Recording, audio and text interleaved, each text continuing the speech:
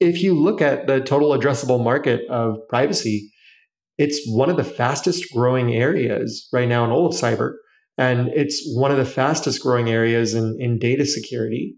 And it makes sense because you have a lot of requirements now, maybe at a country level or at a national level, or could even be down at a city level. I'm thinking about New York City as an example.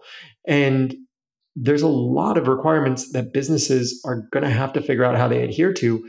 And not all of them, especially the larger ones, know what to do. Welcome to Smarter Markets, a free weekly podcast featuring stories from the entrepreneurs and icons of commodities, capital markets, and technology, ranting on the inadequacies of our systems and riffing on ideas for how to solve them. Together, we explore the questions: is capitalism in crisis? And will building smarter markets be the antidote?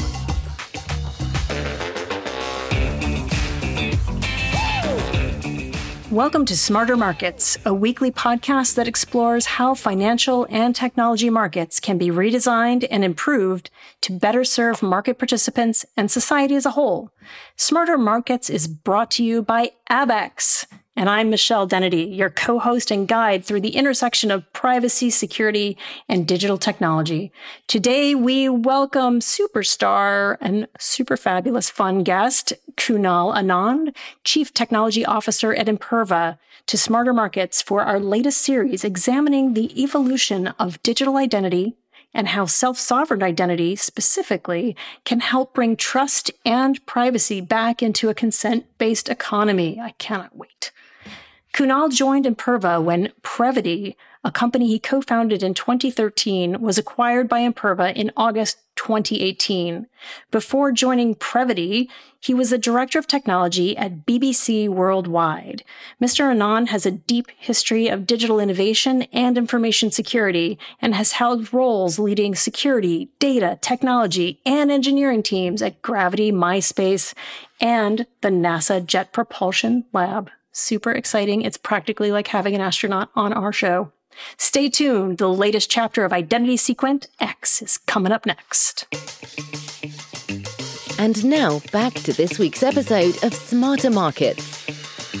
I am so excited to welcome our next guest, Kunal. We've heard a little bit from your formal grown-up bio, but tell us a little bit about yourself and your journey, particularly in this series about identity and identics. Where did you come from? What are you doing? Why are you at Imperva? What's going on?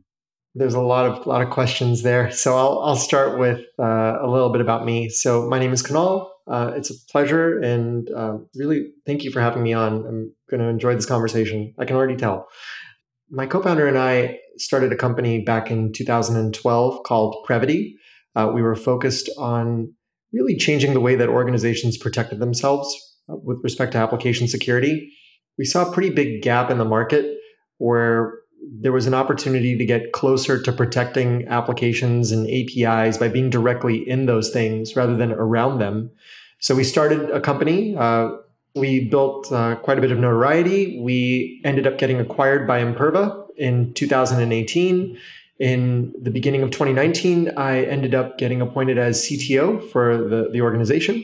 And it's been a very, very fun journey since. So in my role as CTO, I get to focus on things like strategy, product vision. I still get to write code every once in a while, not as much as I used to, I'll admit, but it's been a lot of fun. You know, I was reflecting with a friend recently in 2019, because I was new to the company. I just got put into the CTO role. I really wanted to better understand how our customers were using our products and solutions. So I ended up traveling all over the world. This was a record for me, 750,000 miles of air travel in 2019 alone. And we were just talking about, I have 2 kids now under the age of 3. I had a newborn at that time, and being on the road that often was really challenging. The good news was she was able to come with me on some of those trips, which was amazing. Nonetheless, I definitely did enjoy at least one part of the pandemic was being able to be at home and to kind of be dad. But nonetheless, it's been this amazing journey over the last 3 years at Imperva. And we as a business, we're focused on AppSec and DataSec, specifically protecting data and all the different paths to it. that's what we do. I love it. And I love, a couple things I'm going to pick out. So always these interviews are tinged with my personal bias. I make no apologies. I come out of the world of privacy and integrity and intellectual property. So I love that you're saying protect the app and the data. And we've heard protect the network, protect the app, protect the hardware, protect the perimeter. Rarely do I hear a CTO talking about protecting the data and talking to actual customers and how they're using and really creating value on your products and services. So let's dive into that a little bit. Like, let's talk a little bit about what got you out of the lab to get on and travel around the globe a couple of times. I've had a couple of those years, the 700 plus years. And it takes a lot. You don't really know what country you're waking up in. So let's talk about what got you out of the lab on the road, talking to customers. You're not the marketing guy. You're not the finance guy. You're not the sales guy. So how warm is the water for the CTOs of the world? Why would you jump into that pool? First, you're making me blush. The first part of this is, I really believe that if you want to know what's going on at a company, you need to understand what your customers are actually doing with the products and with the technology, what's working and what isn't. I had a lot of really powerful meetings with customers, and I don't mean to say powerful customers, I mean powerful meetings, and hearing from customers of all shapes and sizes across all verticals, across all geos, hearing what's working and then what isn't. What's working, great, you can pat yourself on the back, but it's the what isn't that gives you the clarity about what you need to be thinking about from a product strategy perspective. When I joined the business, we were really, I would say, as a company, focused on things like speeds and feeds. We were focused on, here is a product of this variety of this class, and here are, X attributes of that product, but we weren't thinking about it from the perspective of what is a customer thinking about when they try to deploy it? What are they trying to solve for? What are they trying to accomplish? And I always go back to that. Maybe it's the entrepreneurial background of Previty, of getting on the road and talking so often. And for that, all credit to my co-founder. My co-founder at the time saw something in me in terms of, he's like, you're not your standard CTO. You can actually talk about the technology and the product, and you're eloquent, and you can get out on the road, and you should. And he was the one, when we first started the company, to Julian, he's the one that believed in me, and he's the one that asked me to kind of get out there on the road. And that totally changed the trajectory for the company. So I absolutely owe those recent years of traveling and even building Previty to him and getting me out of my comfort zone, for sure. I think it's such an interesting approach. And I think I'm a bit saddened, actually, that it is such a rare gem to find a CTO who's willing to go out and talk and not just stay in the comfortable world. We all want to stay in our comfortable zones. And, I was trained as an attorney, so it's really easy to sort of hang up your shoes and say, oh, this is the law, and I know this because blah, blah, blah, and you do not, ha, ha, ha. And I think that's true of most of the sort of business silos in a world that was really made for manufacturing. And a lot of our metrics, the sigmas and the TQMs and these things, are for product focused. And as you were saying, what are our speeds? What are our feeds? What can we measure that is within our factory gates? And what you're talking about is actually a lesson I learned from my kids is if you can't answer a 4-year-old's why until you get to the point of because I said so, you really haven't thought deeply about what they're doing with the product. So what is the why? Like, why do people want to get down and dirty with an application and understand data? I'm putting some my thoughts into your brain of like, I always think about data in terms of kinetic motion. If it's not moving, it's not very valuable.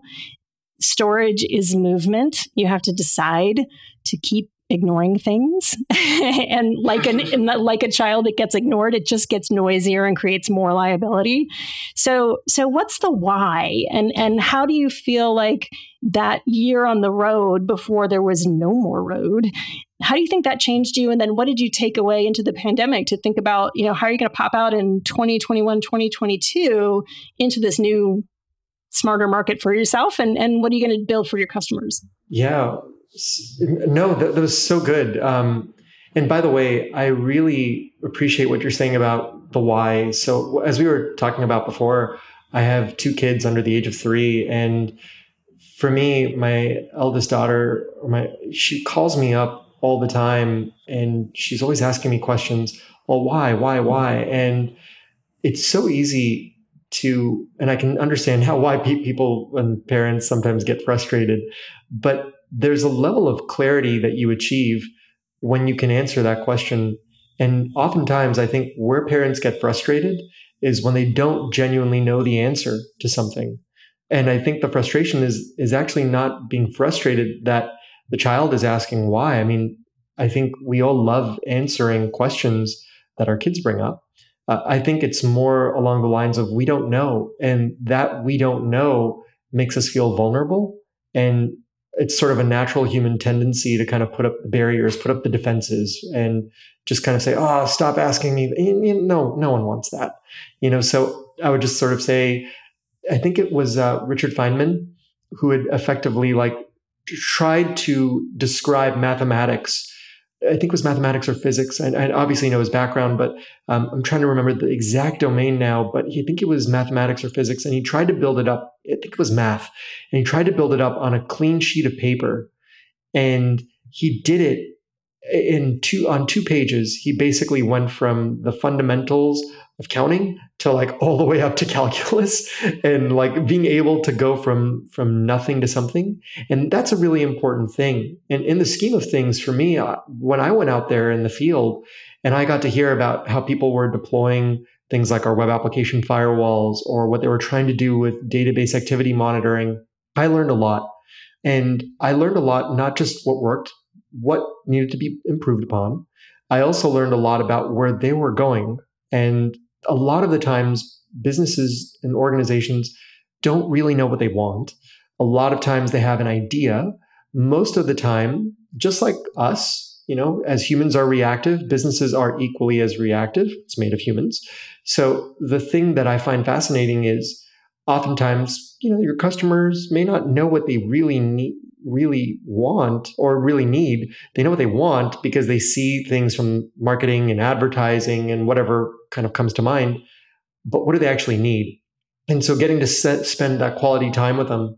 What was amazing was I amassed all this knowledge in 2019. And in 2020, during the pandemic, took all that knowledge in and effectively rebranded the company.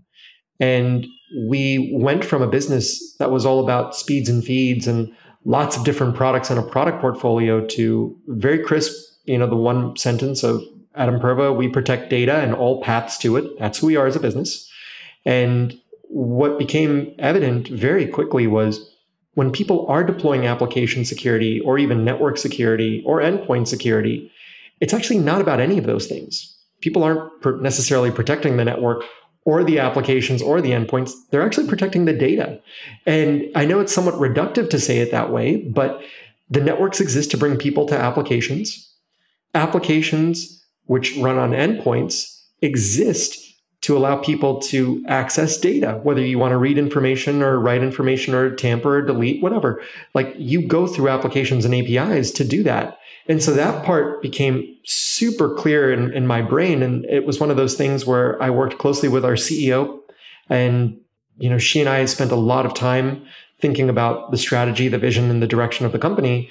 And we put our brains together and we thought, well, it would make sense to not think about the company in terms of lots of different products, but let's thematically group them together. And let's try and think about how these groupings can better solve for real customer pain points. So that's sort of, let's take a step back. Let's see what people are actually doing. And let's reapproach the world with a story that's stronger, a story that is more aligned to what businesses want. And the feedback was amazing. I mean, I'll tell you, right before the pandemic happened, we had our customer advisory board, our customer advisory council meeting. It was the last big trip I did. It was to New York right before the pandemic happened. And we all flew there and we unveiled the messaging and the vision. And the feedback was so enthusiastic. And through last year, we got to unveil that messaging and we now think about the company, our product strategy, our technology that we're working on and that we're building, our go-to-market, our marketing, even acquisitions. We've done 2 large acquisitions since we unveiled that messaging, and they fit that sort of construct, that framework around protecting data and all the paths to it. So overall, I believe we're a better company now from not just going out there and listening to our own intuitions, but actually going out there into the world and talking to customers, seeing what people are doing, analyzing the market, the landscape, and not being afraid to say that, we don't know, and not being afraid to say, we actually need to go and acquire companies to help us satisfy this vision. So again, I think we learned a lot in the process, and I'm excited about what's next for us. Yeah, it's such a different approach. And I've worked at tons and tons of security focused. I've worked for McAfee Intel. I've worked for Cisco. I worked for Oracle for a little bit. I worked for Sun. I think there's a common theme, I'll say before the pandemic, but probably even before that, where it was, can we do this at all? Are the hackers winning? What is the downside risk? And the push I would have that I'm hearing from you is I've come at this from an intellectual property protection and privacy officers protection. And so it gets back to the why for me is, why are you keeping that data? Well, I have to keep that data. Well, why do you have to keep that data? Why? And the answer is, well, I need it for analytics. And I was like, great. What are you analyzing? Oh, we don't know yet, but we're going to keep this data for a good long time. And I'm like, so when you go shopping, do you just dump whatever you can grab into your cart, stick it in your fridge, and then 20 years from now, hope that something magical pops out like wine? Because so that's true. Not how it works. Life is not life is not a box of chocolates, and that would at least have a longer shelf life. So I guess, how are you finding your messaging and your point of view landing in a sea of we protect things equals enclavism, shutting things down, locking out quote unquote bad guys? And I'll ask you the leading part of that question. But so let's look at the negative side of the ledger right now. How is this message resonating with people who are used to being afraid and buying things in the hopes of alleviating some fear, or at least looking like they're not the dumbest guy last picked for their volleyball game?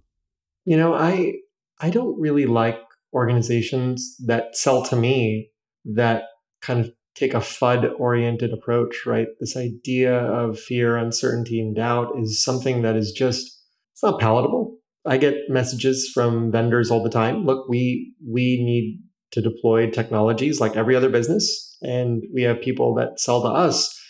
And one of the sort of interesting things as a vendor, and you've been through this as well, is when you have another organization selling to you in a style that resonates with you, you learn from it.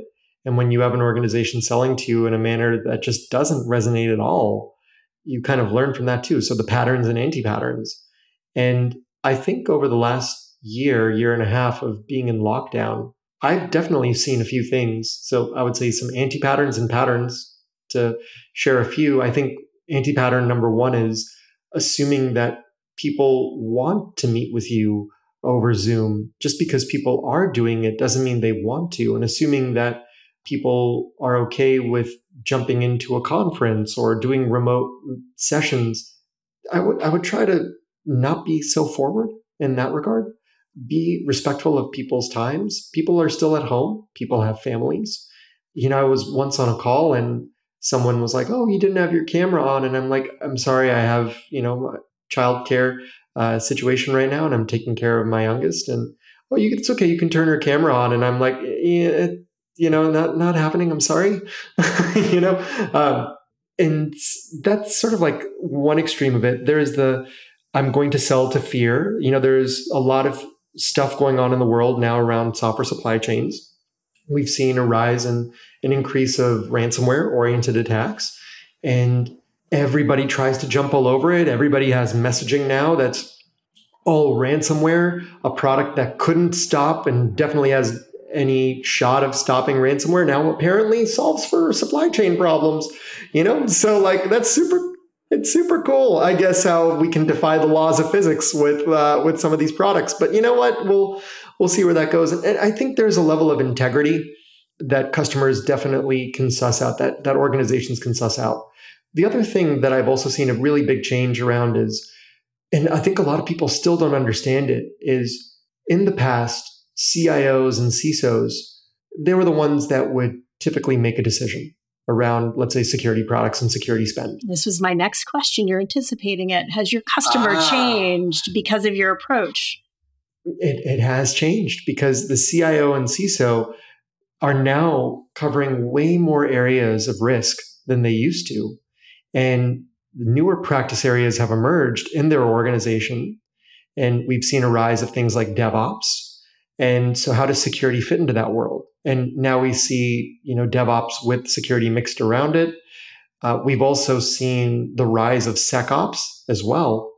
And when we're looking at going to talk to organizations now, we don't, again, think about this concept of feeds and speeds. It's more around, okay, this is someone in a DevOps role. This is someone in a SecOps role. What do they care about?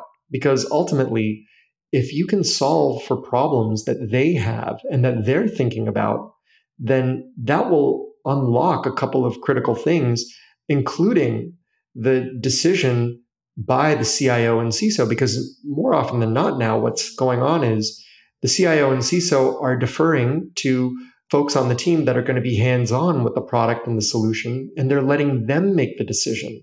Whereas in the past, it used to be very top-down. Now we're seeing a change where it's become bottoms up. And I really like that. In a way, it is really democratized the way that technology is procured now within an organization. And I think we're going to see better outcomes for many of these businesses that are selecting technologies where it's no longer going to be something that is pushed from the top down. Thou must use this.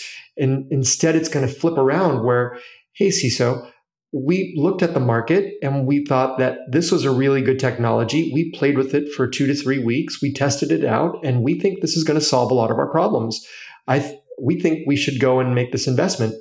And that's a much more compelling story versus a top-down approach. And, I think going back to the whole pattern, anti-pattern thing, I think if you can focus on clear pain points that people have, not blurring the lines of what your products can and can't do, having high integrity. I have exited product discussions and potential deals with prospects simply because we were not the right fit for the business. I have looked at it and said, listen, you're really solving for another type of issue.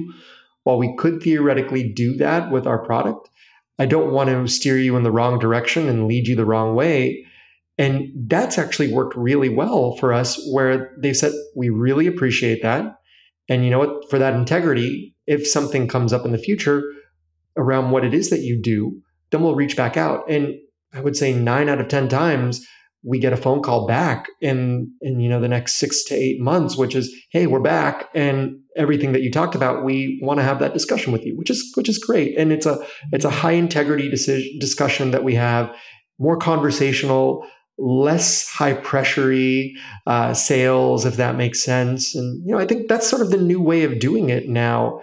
And so when we go to the market with the story, protecting data and all the paths to it, we always explain what the paths are to data. So the app, the networking stack, APIs that exist. And people really resonate with that. And they're like, oh, cool. So those are all the different things. And that dovetails nicely into what we do as a business. And then we don't force people to say, you must have all of these capabilities. No, it's a pretty big ecosystem. Businesses have more than 75 different vendors and technologies that they work with. So our goal isn't to replace all 75. Our goal is to find a way to solve a problem. And I think people really like that. And I think people like the fact that eventually they could look at us as a consolidated play or a trusted partner. And I think that's the new way we want to do business. And I think that's the new way a lot of businesses coming up now are thinking about go-to-market, which is a good thing. There's two sides of this. And I'm selfishly thinking of, I'm building a software company myself and talking to venture capitalists. I think the thought of the bottoms-up sale go-to-market plan would probably make half of Sand Hill Road's brain matter be, splattered on the mall. So that's one side of my brain. The other side of my brain wants to say, how do you get working teams, operational teams who have maybe piloted something, played with something, said this solves a problem? How do you knit together those sort of micro strategies into one coherent story for those customers? Are they going to get tugged around in 25 different directions by someone who likes a widget or likes a UI? How do you sort of go through those things of you want a consistent, planful, thoughtful go-to-market, and you also want a consistent strategy so that you're not overspending or spending on 10 of the same types of, black shoe? Oh, valid questions. And I remember when we were going through that process, and I remember it felt like it was just yesterday, but it was a while ago. The rules have absolutely changed. And I think when you think about the leverage that many of the venture capital firms have, it's really around getting you connected to people that they know in their network.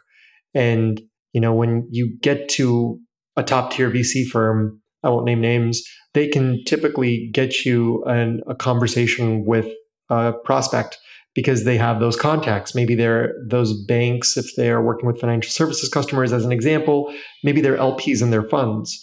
And so they have an opportunity to basically get you to those banks and to those financial services companies without you having to hire sales reps and folks to go and find your way into those accounts.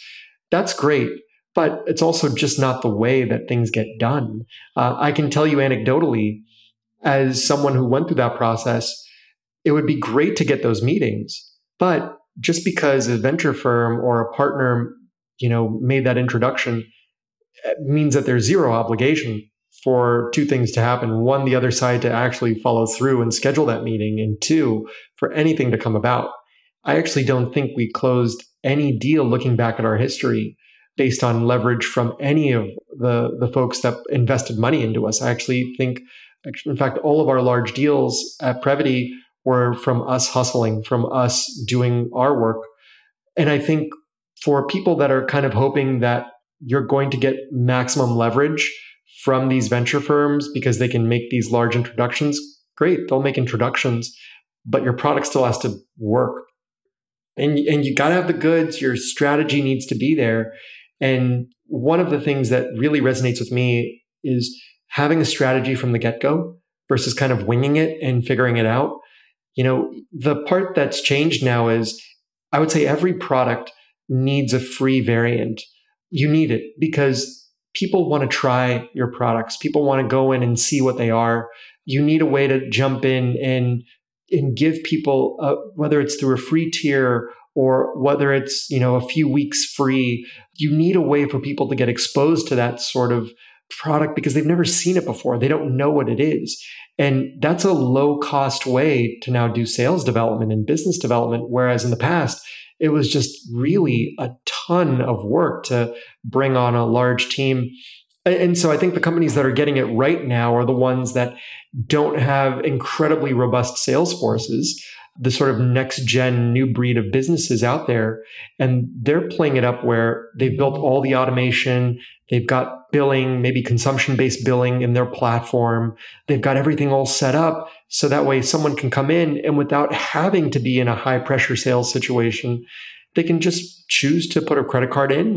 And now you have an annuity coming in from your perspective and they're getting a product from their end. But going back to the second part of your question, product strategy is absolutely paramount. And I think it's really important for every business to have a product strategy before you even think about a go-to-market.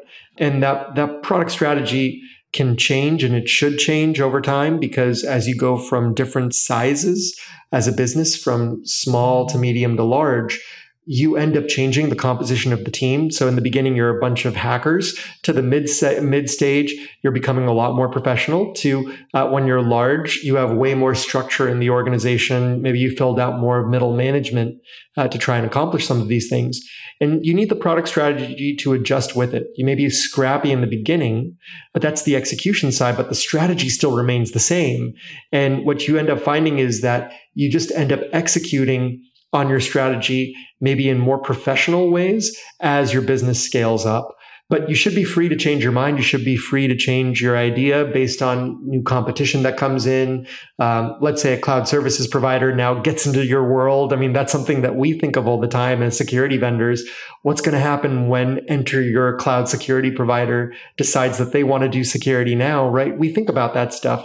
And so we need a strategy that can be reactive and at the same time, one that allows us to invest in and allow us to really differentiate ourselves from whoever may come into that world. So I know there was a lot there, but I really love that question. Yeah, no, and I really love the answer. So it's good. It's what I'm thinking through is like, again, as you said, and it so resonates, it's like you start in as a hacker to say, like, this is something I know, I'm watching the bleed, and I have a Band-Aid. How are we going to get this Band-Aid attached to that leg? Do you, in your strategy musing, and I'm thinking in terms of a smarter market, and there's more and more distribution of buying and leverage and trying and sampling, but it's a big, complex, highly regulated world these days. Are you thinking about what are the conditions in which you would exit part of your strategy, or is there like here's plan A, plan B, plan C, or are you more like, hey, let's burn the boats and this is what the future looks like? And I talk to customers, so they agree with me. Let's go. One thing you should know about me is I have no problem being totally transparent. So I'll tell you how we think about the world. There's the application security part of our portfolio and the data security part of the portfolio. Data, I'll start with data. I'll work bottoms up in terms of, what people are really after. So let's start with data sort of as the layer that really underpins everything. I think on the data side, for the longest time, businesses were so focused on things like data discovery, data classification, and that's really important, right? Now we call it table stakes, but for the longest time, businesses just didn't know where their data was. And I think people are going to go through that again now that more and more people are going to the cloud. I saw in COVID as an example, financial services that had 3-4 year roadmaps to move to cloud services providers, they did it inside of 4 to 5 months, and they just picked up databases and they just moved them. And, it's funny because without, again, dropping names, you'd follow up with some of these companies and you'd ask them, so how did you do that move? I mean, it must have been intense to scan all that data and verify what was there. And they were like, we didn't even have that time. We had to just pick up and move from one place to another. And I think what we're going to find is over time, there will be side effects from people that were rushing through the digital transformation. And we're going to see it on the data side. At least that's my first prediction is as we were going through this last year, whether it's people who haven't correctly permissioned access to the data, or they haven't permissioned various roles correctly, or they've got just sort of open data repositories or information that simply should never have moved because of regulatory requirements that should never have left the station. And so there's that part to the data side. But where I see a lot of potential in data security now is really around privacy. And it's funny, we made an acquisition last year. We bought a company called JSonar, and we saw what was going on in the realm of data. Imperva is an almost 2-decade-old company, and it started off doing AppSec and DataSec together. And on the data security side, the business was formed around building things like database agents that would plug in to data stores, which would be in large on-prem physical environments. And the business has done very, very well on that. But now we're looking at a world where people are going to move to the cloud. Newer types of data will be created in the cloud. People will migrate data stores to the cloud. And an agent architecture isn't the right thing. Not just because agents don't work in the cloud, they can, but in certain cases, you actually can't even install something like an agent because the cloud services providers just don't let you have that level of access. And so you need to find a different approach.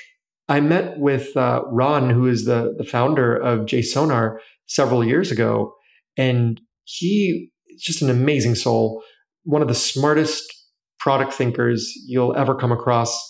He was the progenitor of agents and data agents. So he built Guardium, sold that to IBM, then started JSonar, and we acquired Ron's company. And when you talk to Ron, he's like, look, we just did this wrong, right? Where we were going through the path of installing agents, and we understood that there was a lot of things around compliance. But when you think about what people are really after now, it's not just people looking to address compliance use cases. It's really about people that are trying to solve for very acute, painful things. I mean, we've been talking collectively as an industry about privacy for years now. I saw this all the way back when I was doing Brevity, where privacy would always come up. And every year always feels like the year of privacy. Well, here's the thing. It's always going to be the year of privacy. I keep waiting. Make it be the year of privacy. I'm ready. But I think it's happening. If you look at the total addressable market of privacy, it's one of the fastest growing areas right now in all of cyber. And it's one of the fastest growing areas in data security. And it makes sense because you have a lot of requirements now, maybe at a country level or at a national level, or could even be down at a city level. I'm thinking about New York City as an example. And there's a lot of requirements that businesses are going to have to figure out how they adhere to. And not all of them, especially the larger ones, know what to do correctly. I mean, you brought up something earlier about people who keep data around just to keep data around. I remember when things like Hadoop were first coming out, and the sort of messaging from a bunch of the different Hadoop vendors was, it doesn't matter, don't delete your data, just throw it into a data lake, right? And so what's emerged is now we've got all these data ponds, right? We have all these data ponds and people don't know what's in them. They're not data ponds, they're data sewage. Don't drink that. Yeah, oh, I love that. I love that. Oh. Get your mouth away from that. Oh, data sewage. That's so good. That's so good. I'm going to have to use that now. That's so good. But you're absolutely right. There is quite a bit of data sewage, and in data security and even in privacy, garbage in, garbage out, right? So one of the things that I really believe is going to be an important driver for everyone is going to be privacy. And we made a really big bet. We acquired JSonar at the end of last year, not just to power the future of our data security business, but Ron and the team were already underway with initiatives around privacy, and the way that they were doing it just absolutely resonated with us. And so we made that strategic acquisition last year. So that's what we see going on the data security side. And then the recalibration that we see when you go up the stack to applications and APIs is monoliths have been breaking down. And when I say monoliths, these large application code bases that used to be millions of lines of code have now broken down into lots of individual applications. APIs now rule the day, microservices as well. A significant percentage of our Cloud WAF traffic that we're protecting day in and day out is actually all APIs today, which is amazing to see, right? So a really robust change in the landscape. And that enabled us, or really prompted us, to do an acquisition at the beginning of the year. We acquired a company, Cloud Vector. They focused on protecting APIs. But, again, a team that has worked so closely together for several companies now. I met with the founders, Levin and Ravi, and amazing folks that really thought about the world differently. And when they were talking about API security, and I shared with them the vision that was in my brain around the Imperva strategy and where we're going, they then shared another presentation with me of how they thought about APIs with respect to data. And for them, it was always about data. It was always about understanding the data going over these APIs. We just saw eye to eye, and it was just this sort of perfect thing where we got into this discussion with each other philosophically. The technology, of course, checked out, and now they're on board, and we're building out the future of API security. So when I think about the framework of where we see the company going for us, we really do want to take the story around data and treat it more as a lens, and all of our products need to look through that lens. So in the core data security business, it's a no-brainer. But when you go up the stack for things like applications and APIs, what are we doing around data? How can we better tell a data-oriented story? Not just because we can do it, but it's because these are the questions that people are going to have after they've solved for I now have visibility as to what's going on in my ponds, my lakes, and my sewage. But when I go all the way up now to my application layer, I have no clue from a data perspective what's going on there. And that's ultimately what I would love to be able to do, is remove those blind spots. If we're successful, we will acquire more businesses. We will make a name for ourselves, and allowing people to better protect that data wherever it's going through. It could be on-prem, could be in the cloud, could be through service meshes or containers. And it doesn't matter if it's structured or unstructured or semi-structured data. We want to do that. And we want to find a sensible and a reasonable way to do all of those things, of course, while meeting what our customers are after, which is things like uptime and high quality security and performance. And we got to tie all of that stuff together. So that's what's top of mind for me. I figured I would be totally transparent and just share all of that with you in terms of how we think about the stack and how it all kind of comes together. Well, it's exciting for me. I mean, I've been a data gal my whole career, first in intellectual property and then into privacy. And your speaking must speak, because the way I look at it is, if you think about a human organism, my body composition, what I've eaten today, the bacteria that are processing it, whether they belong to my genetic code or not, they, think about them as my supply chain, the blood, the various systems. All of that stuff is so complex. It has to work in synergy. And then the API is my mouth. So your mouth is telling people what, sometimes in English, and sometimes, you stick your tongue out and say, and are your tonsils swollen or your teeth gray or something. Data is the composition of the why, and the APIs are the language that it speaks. And I always quote Grace Hopper from 1965. 65 last century, when she said, one day information will be on the corporate balance sheet, for in most cases, it is more valuable than the hardware that processes it. And I've always said it because I've always said information is the why.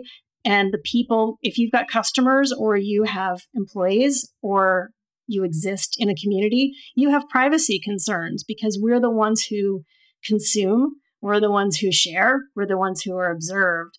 And I think, when I decompile the great compiler's statement, I liked it initially because I said, look, we belong in the C-suite. We call ourselves chief privacy officers, but we really belong at the board level.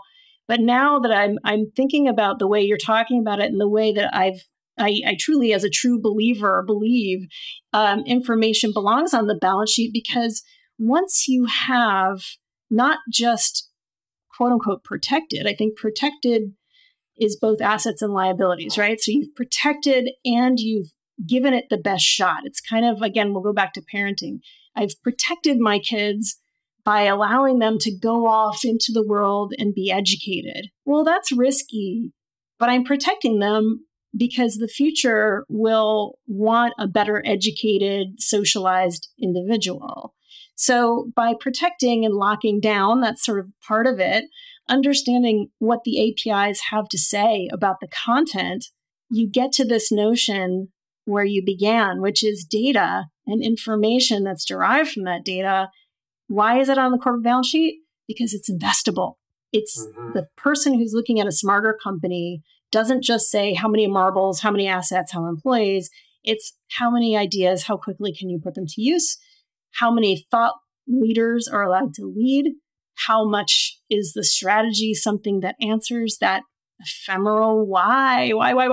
So that's my particular personal soapbox. And so I think it's an exciting time. And I think it's actually a little bit of an unusual conversation when you're talking about the typical asset protection, lockdown, keep it safe, stay compliant. Compliance for me is kind of a dirty word. It's like, I'm a lawyer. I get law. It's about the mistakes that we've made as a community in the past. Strategy is what you do about that in the future. Of course, you avoid that same mistake. That's what learning is.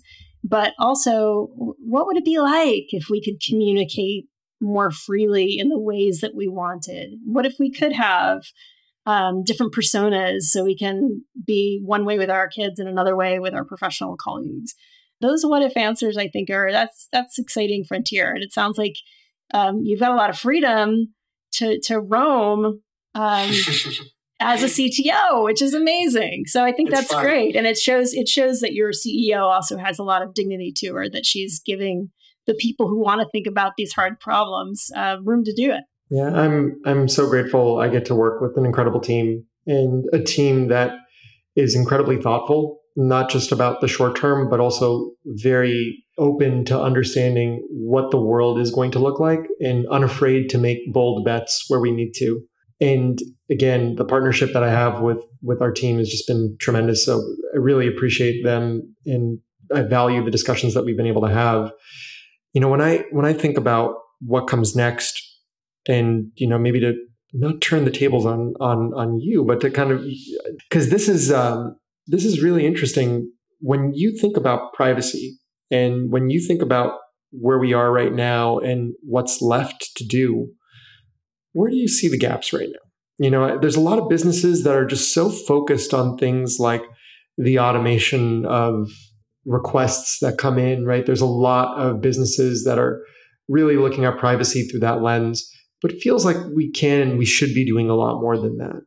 And so I'm really curious to get your thoughts on where you see, from what you've done in your past to maybe what you're thinking about in the business that you want to build, where do you see gaps, or where do you see vectors that you think maybe are contrarian, maybe they're different, but if we could do these things, we could not only, check the box, so to speak, but we ultimately give organizations, or we allow organizations to put themselves in a very better position, So I'm really curious to hear your thoughts on that. Yeah, so I have a probably contrarian, but becoming less contrarian, which makes me excited.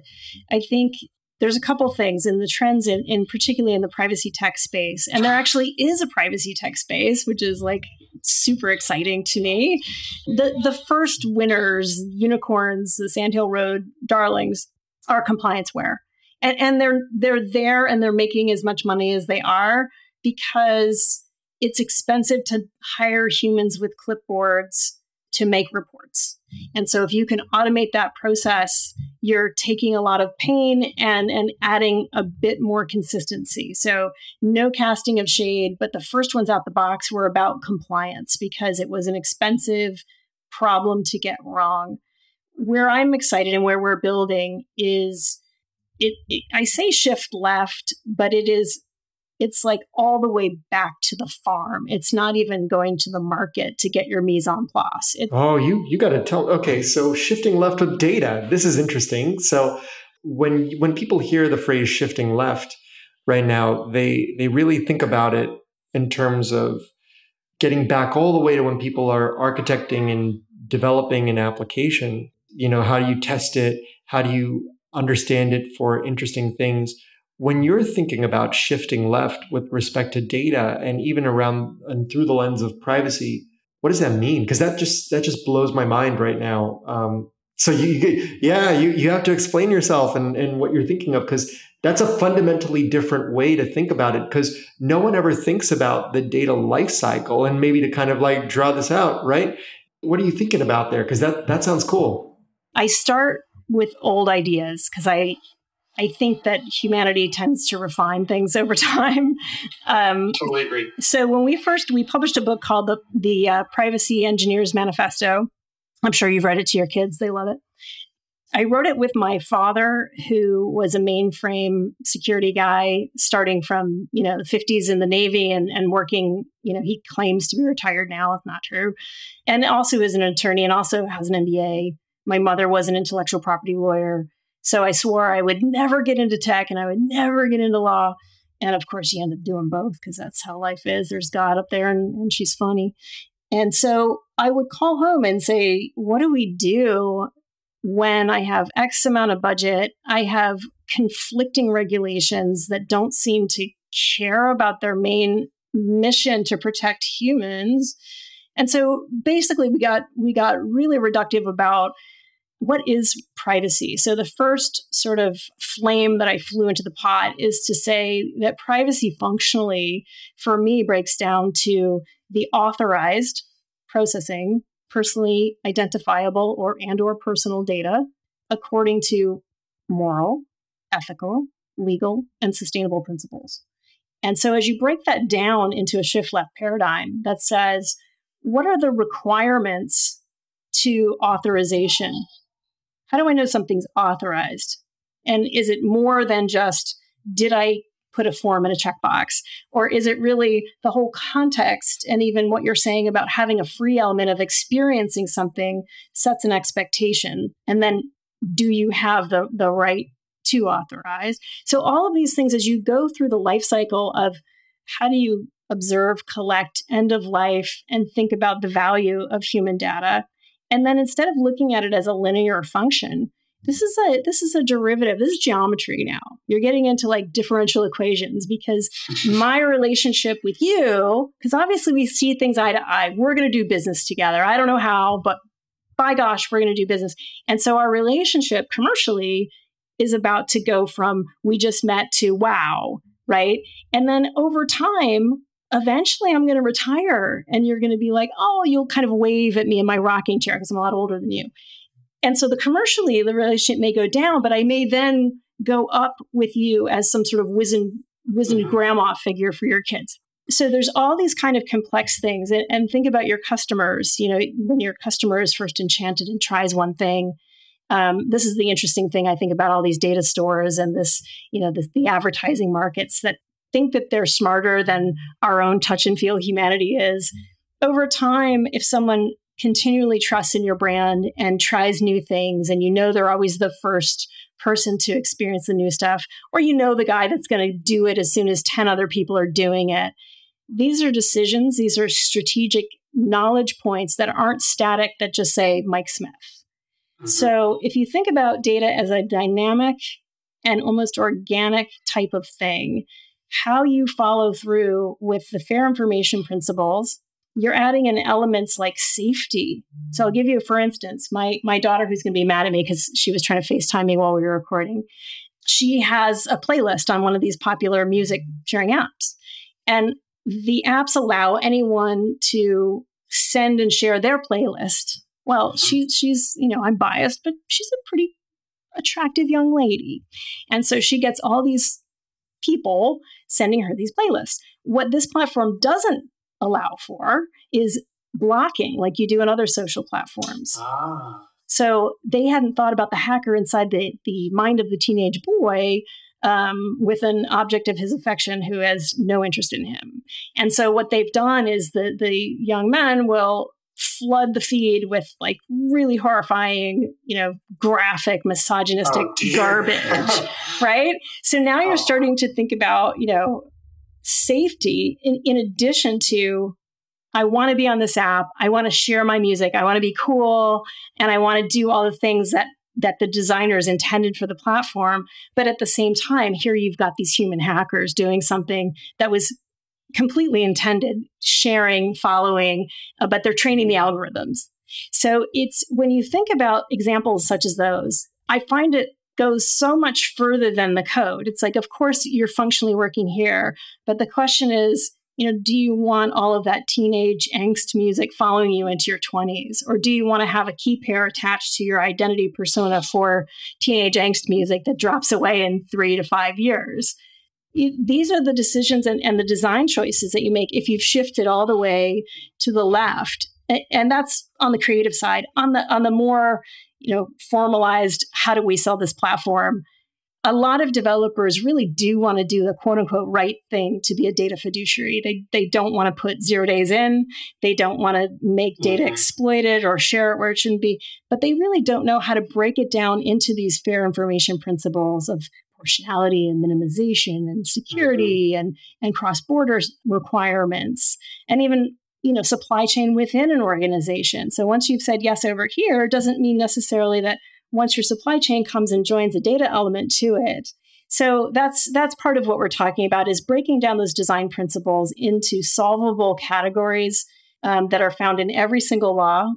Since the beginning of privacy, the Hammurabi's Code is one of the oldest privacy laws. The technology said a man could peep in and see another man's wife in a state of undress. And apparently that was going down because they wrote it down about what would happen to this person if they did that. Not nice things, TLDR. But that was the technology. And the thing that they were protecting was, women basically were chattel, and hopefully there was some affection there. So protecting the economic interest to have a woman with a clean reputation, protecting the home of, we're hoping and supposing some affection, and protecting the culture as a nice and good and safe culture to live in. So they created the code, and it's an interesting choice, right? It's the code to repeatedly routinize behaviors and consequences. So now we're talking about the privacy code drops in. And so routinely, what is the technology? What is its limitation? What do you think is going to happen? Mm-hmm. What are the, so just like we have crumple zones for our cars, I read a brilliant paper once called the moral crumple zone. What is the data you're willing to lose? So that all of the pressure goes there. And it's not necessarily a honeypot. It may be just, this is the stuff that's less embarrassing or harmful or lasting from a persona. So it's a long-winded answer to your question. No, it's great. It's great. And there's 2 or 3 parts that I was just jotting down to follow up on with this. The first is there's an opportunity to apply principles like software composition analysis to privacy. I think there's an opportunity to maybe, take the phrase privacy composition analysis and kind of build that up and out. If you think about, there have been a couple of watershed moments that have helped shape this industry. One of them was when Microsoft released Windows XP, and it wasn't good. And we had the whole Bill Gates memo that went out to Microsoft, which was, we need to get serious about security, and that emerged the secure software development lifecycle. And I would say modern security development practices today can be pointed to that watershed moment. Many of them. Some businesses have been pretty good about it. And that kicked off eventually things like software composition analysis as the sort of area. But if you think about it, privacy has been around for some time. What we don't do a really good job at is thinking about privacy as we are building the system, and not even as we are like coding the system, but I would say all the way back to even threat modeling. To sort of the example that you gave before around abuse of what's going on inside of a music app for sharing playlists.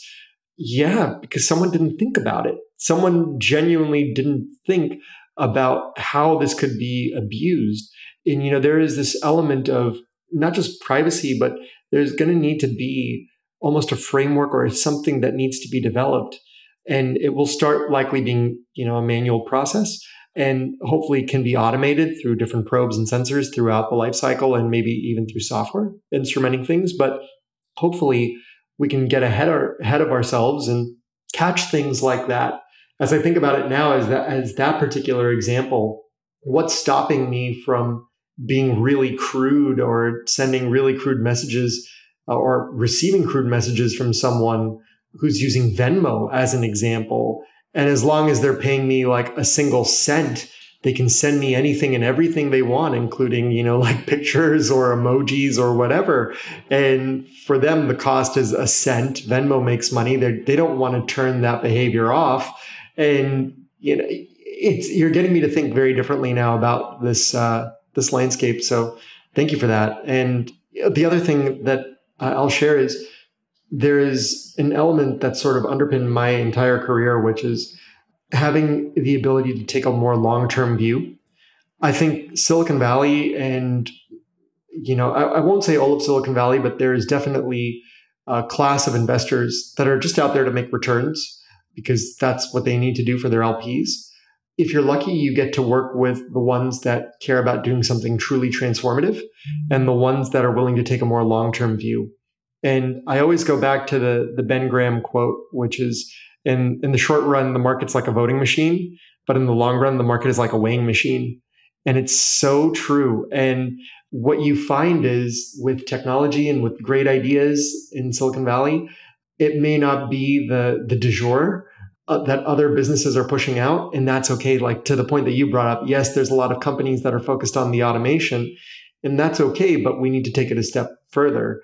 And if you can see what that step further is, you should be able to build that thing now, and knowing that you've built that is built around a methodology or a framework that you've crafted in your mind, and you've validated it and you've tested it, then by all means, it's really just a matter of time before that market will emerge, and you can do things to help catalyze and build that market out by yourself. Naturally, that will come to pass. So it's just really interesting. Timing is so important, but if you can afford to take a more long-term view, and the sort of last thing is, an entrepreneur whom I admire significantly is Patrick Collison of Stripe. He's one of the founders of Stripe, and he is all about long-term thinking. And, when he talks about Stripe as an example, he's like, it's just early innings, right? I mean, we're just getting started with spending and deploying capital online, whether you're using money to buy things or you're transferring money or you're collecting payments. And as humanity, we've been doing this for a long, long time, right? We've been bartering, we've been trading, but the internet's only been around for, at least the modern internet, he's been around for 20, 30 years. And we're just sort of scratching the surface of what can and can't be done. And he's absolutely right. It's early innings. And I think to you, as you embark on your journey, it's early innings. And you can absolutely take a more long-term view if you believe that you're correct. And what I would like to see more of, and I used to see a lot more of this a long, long time ago, is people that are willing to dig in and say, you know what, I do believe in what I'm building. I have conviction, and I believe this is something that is going to be a problem. And I know it because whether I've lived through it, I've been through this, or I'm hearing about it, I'm convinced I need to do this, then you do it, and whereas I do see a lot of people that are kind of looking to chase a buck or chasing an exit, and they end up compromising all the way down. And, you don't really build what you want to build. Your exit isn't that meaningful at the end, if at all. And so my only feedback and suggestion for any entrepreneur is, and really anyone who's out of business, including where I'm at right now, I'm trying to take a more long-term view. The short term will work itself out naturally because you need to survive and you need to do the basic things to get there. But if you can afford to take a long-term view, you can set yourself up in a way that I think others can't, because they're not taking that sort of view. They're not doing that work. And it is work, right, to do that. It is work. And it never looks like the cotton candy company. It's a company that's it's solid. It's that comfortable go-to pair of jeans. It may not be the latest style, but we know it works, and we know that it's going to the right place, and it's a classic. It's respect for human beings is never going out of style. There's someone I follow on Twitter. His name is Sahil Bloom, and he has an excellent account. I'd really recommend checking it out. He posted, I think it was in the last week, it was foxes versus hedgehogs. When you think of a fox can do so many things. It's incredibly agile, right? It can outmaneuver many, many different creatures in the woods, I guess, to continue this going, continue the story about a fox, versus a hedgehog just does one thing, right?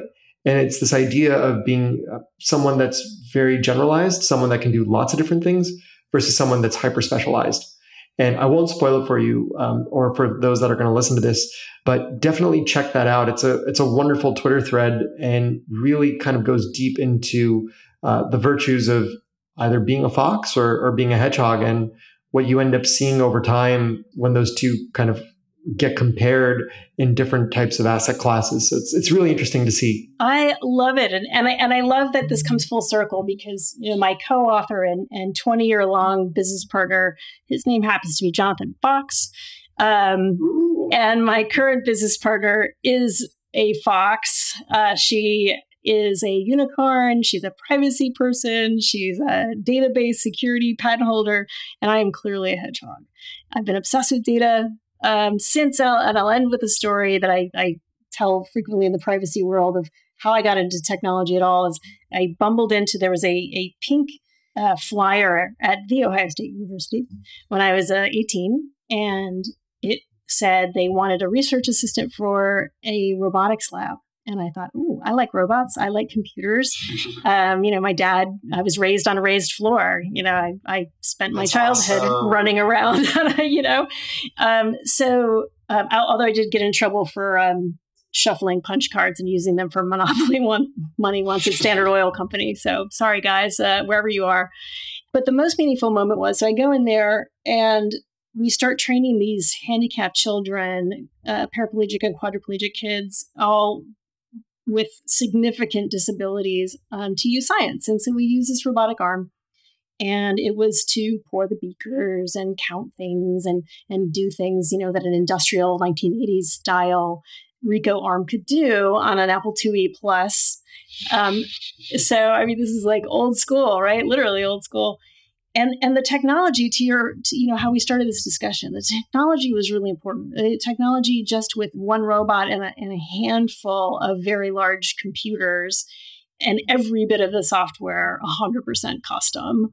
It was very expensive. It took the majority of the grant budget to see if it could quote unquote work. And so along comes a young Michelle. And my job was to take notes, facilitate the lesson, and sort of keep track of the keystrokes of the child. And the keystrokes was a modified paddle that basically said, identify the joint plus minus for open, close, and then go. So it was quite laborious to do stuff.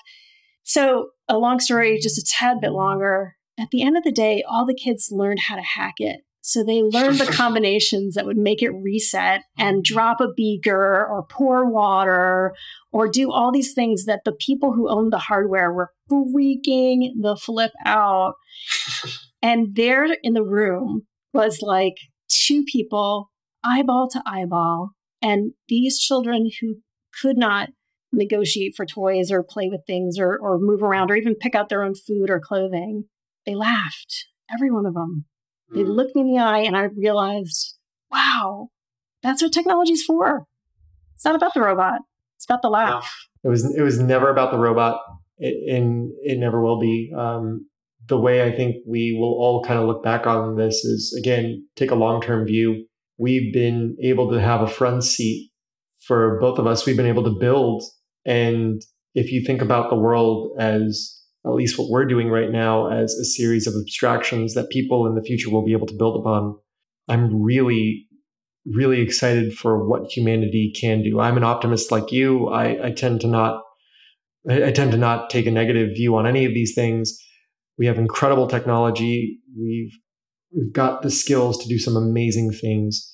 And if we can make sure that we're building things that can be leveraged by the right people and assuming incentives, because again, sadly, that's the way the world works, we have the opportunity to be a civilization like Krypton. Not to be a Superman nerd, but like we could be Krypton, right? We could definitely build something that's truly amazing. And that's the hope, right? The hope is that the work that we're doing now over time will be laughed at and ridiculed because it was so simplistic and so incredibly pedantic. It's amazing to see how far we've come. I remember all the way back, big clunky old hard drives to when they got smaller, and then we got to solid state drives, and now we're talking about biological hard drives as an example, right? So it's amazing to see the progression, and I'm excited like you and with you, alongside with you, to build the future of all of this, and also excited what this unlocks for humanity going forward. We hope you enjoyed this week's episode of Smarter Markets and our continuing examination of digital identity and its role in building a trust-based economy. Please help us get the word out about the podcast by leaving your ratings and reviews on Spotify, Apple Podcasts, YouTube, or your favorite podcast platform. Your support and engagement means the world to us, as does your help spreading the word about Smarter Markets via social media and word of mouth. On behalf of ABAX, I'm Michelle Dennedy. See you again next week.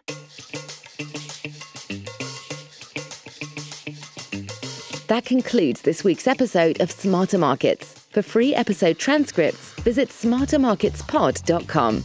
Smarter Markets is 100% listener-driven, so please help more people discover the podcast by leaving a review on Apple Podcast or your favorite podcast platform. Smarter Markets is presented for informational and entertainment purposes only. The information presented on Smarter Markets should not be construed as investment advice. always consult a licensed investment professional before making investment decisions. The views and opinions expressed on Smarter Markets are those of the participants and do not necessarily reflect those of the show's hosts or sponsors. Smarter Markets, its producers, sponsors, and hosts, Eric Townsend and Abex Technologies, shall not be liable for losses resulting from investment decisions based on information or viewpoints presented on Smarter Markets.